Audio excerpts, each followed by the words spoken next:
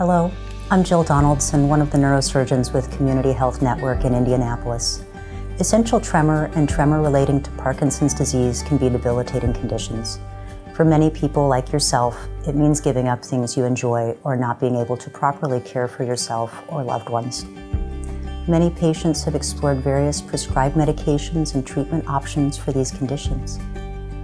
If you're wondering what options might be available for you to address your tremor, the first step is to consult with your doctor to first confirm your diagnosis of essential tremor or tremor-dominant Parkinson's disease.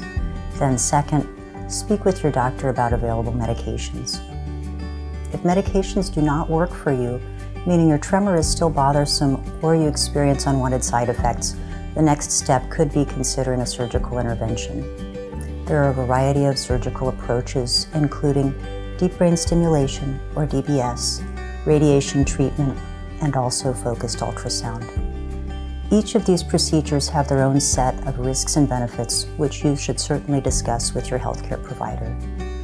If you're considering focused ultrasound as a treatment path for your tremor, you should know that the device used in the treatment is FDA-approved for patients who have been diagnosed with essential tremor or tremor-dominant Parkinson's disease and have explored medication.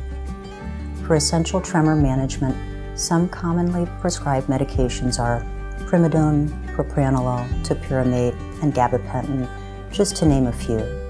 There is usually an expectation that patients try at least 2 medications for their essential tremor. For tremor-dominant Parkinson's disease patients, levodopa or similar medications may be prescribed. Please rely on your doctor to assess your medication options.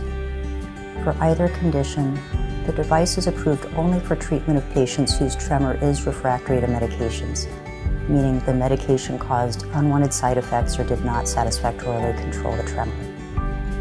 If you meet these criteria, you might be a candidate for the focused ultrasound treatment. There are, of course, additional criteria for candidacy, and what we've discussed here are just basics to get you started.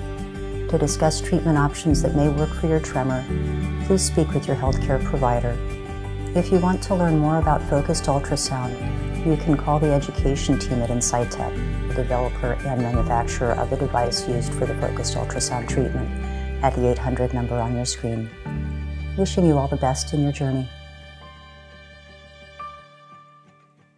You should have a detailed conversation with your physician regarding the risks and benefits of treatment options prior to treatment. The most common complications reported by subjects in INSIGHTEC-sponsored clinical studies after treatment included imbalance, gait disturbance, numbness, tingling, and headache, head pain. Most complications were classified as mild or moderate, and 48% resolved on their own within 30 days.